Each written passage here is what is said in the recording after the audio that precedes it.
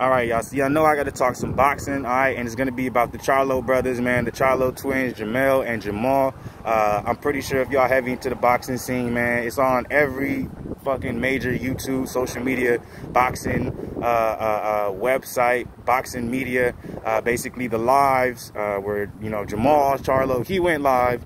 Jermell hopped into his shit, talking mad shit, you know what I'm saying?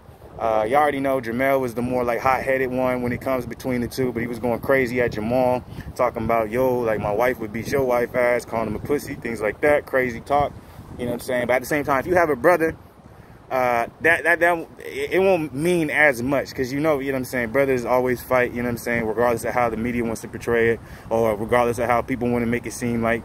When it comes down to family gonna fight, family gonna go at each other. People just do it differently, right? They're a little bit more aggressive with it than maybe other families, but at the same time, families fight, especially brothers. You know, that's always gonna be there, especially if you got to be around them a whole lot, or like your whole legacy is like compared or dependent, or always, you know what I'm saying, put side by side with the other, man. That's a lot to deal with mentally, you know what I'm saying? Even if they are both successful, you know what I'm saying, especially when it comes to Jermell, you know what I'm saying, like that shit could get old. I get it, but I'm just asking you. So basically, y'all saw the IG live where Jermall, you know what I'm saying, he was on it. Jermell hopped in it. He was talking shit. Jermall was keeping a smile on his face the whole time, kind of basically acting nonchalant, making it seem like it didn't really matter. Basically, kind of just, in my opinion, portraying himself as what he's already looked at as like the cool-headed one, the one who's not as emotional, things like that, kind of playing into his persona. When you looked at the live that Jermell ended up doing, kind of playing into his persona, or at the same time just showing who he is, going crazy, you know what I'm saying, talking mad shit. Now me, if you want to know, I like Jermell better. Me personally, I connect a little bit more with Jermell, because I feel like that'd be me, you know what I'm saying? That's how I would act in a situation like that.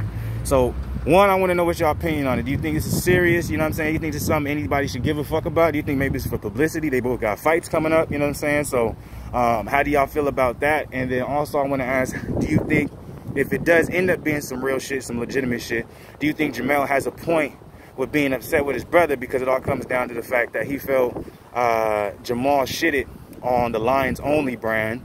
And a lot of people don't know the Lions Only brand is actually Jermell's. Jermell's the one who came up with the Lions Only. He's the one who promotes it. He's the one who basically put a lot of business behind it. He's the one who kind of got it out there running so people actually give a fuck about it. So there's that. But he felt like Jermall shitted on it by saying basically like that's his little bro shit, like he don't have nothing to do with that. And from what I've heard, Jermall, excuse me, is supposed to be starting his own Lions Only, but supposed to be Lions Only Elite. And so that's kind of what, you know, ticked Jermell off to an extent.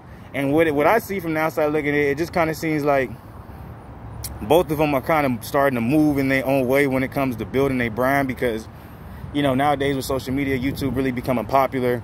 A lot of these sports figureheads who maybe weren't as popular when they were just playing the sport, they can create a YouTube, they can create a brand, and they can use their Instagram, things like that, in order for them to build their own fan base. So maybe they're not looked at as a LeBron James because they're not hooping, but they can be a superstar within their own sport by doing the right things. And that was something Jermell was way ahead of the game because of the Lions Only thing. Jermall's starting to just now kind of utilize that platform with him now, you know, putting out Lions Only Elite.